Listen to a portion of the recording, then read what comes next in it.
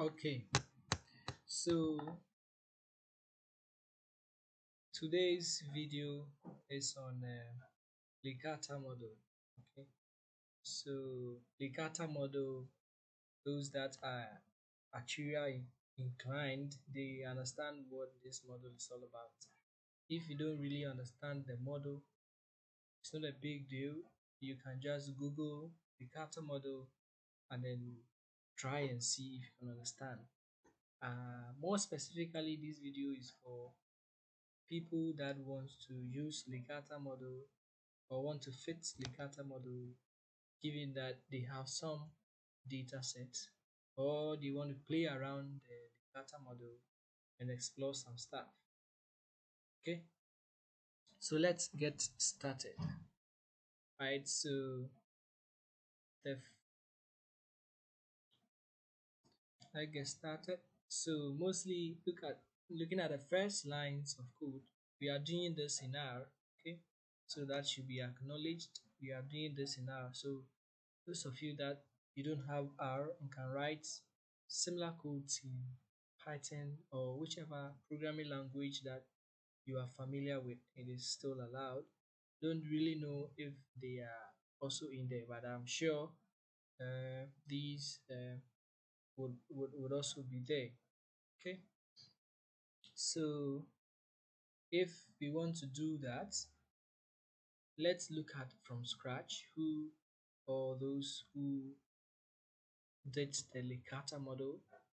And so the Lee Carter model, if you know about it, is a model that we use to estimate or to estimate the mortality rate for age or specific age groups across some years. Okay, so you can have, let's say, age group 0 to 50, and then the years could be 1960 to, let's say, 2011, and you want to estimate the mortality rates for each age group across these years. Okay, so mostly this is one of the mortality rate models you can also use.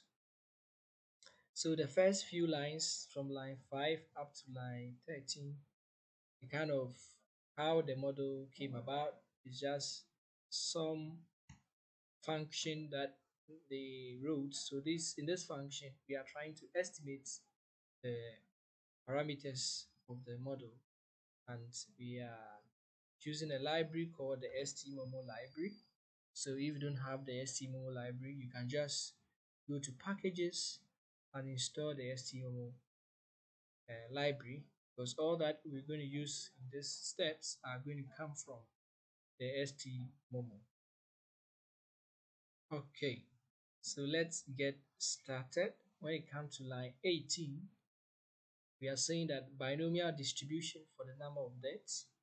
Okay, so when you use LC equal to small lc, which is a function in the stmomo, so you have to get the stmomo package installed so that you can use the lc equal to link, and then you do the logic. So when you do this, kind of say that you are assuming that the number of deaths follows binomial distribution, and it's logical to assume that, because it can be that in a number, and then you have what you call deaths.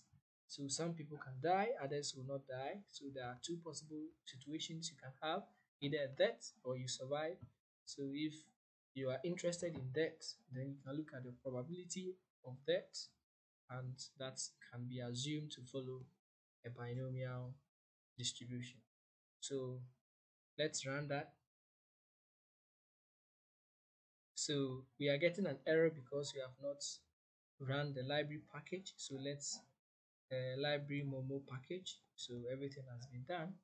Let's come and run our assumption that has been done. So now we have assumed that the number of deaths in our data sets that we are going to use to demonstrate this follows a binomial distribution. So we go to the next one, which is a data set which is in the STMOMO we are going to use to demonstrate or fit our model. So to do that, we have to extract the components, we have to extract the number of deaths. And so to do that, this is the data name, this is the data name, and so we extract the deaths. Okay, if you enter the data, bring dollar sign, pops up. The first one, DST, is in fact the deaths. So we extract the number of deaths. When I run, it has been extracted so that I can view the number of deaths that we've seen. And so normally this is in a matrix form where you have the age groups as rows and then the years as columns. So if you look at this 665, it is the number of deaths for year group 1 at the year or in the year 1961. If you come and look at 203 here, which is also the deaths, the number of people who died for the same age group 2 in the year 1976. So that's how the deaths look like.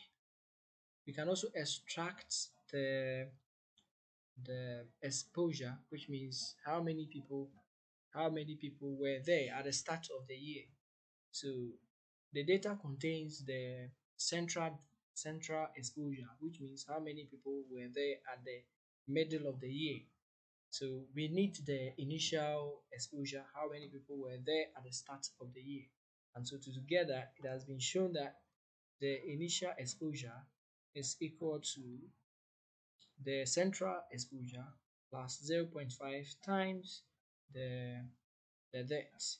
So we run that, we get that too. So we are having exposure to, well done.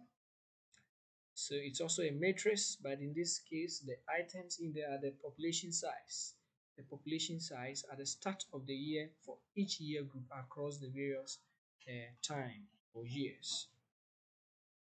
Okay. We can also extract the ages, the age groups. We can extract all of them by using this line of code. We can also extract the year, so you can see the ages that we are going to be dealing with. We start from age group 0 up to age group 100. We can as well look at the years.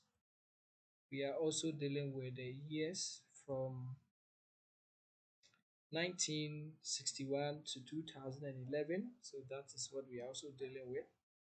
Now, if you want to fit the model, you might want to fit it for some range or some specific age groups. You don't want to include everybody. You want to just look at, oh, I want to see the death rate for, let's say, 55 to 89. Somebody will say, no, I want to look at the death rate from 0 to, let's say, 11. So here we are looking at, we want to fit the model for age group 55 to 89. So that is why we have to do the line 30.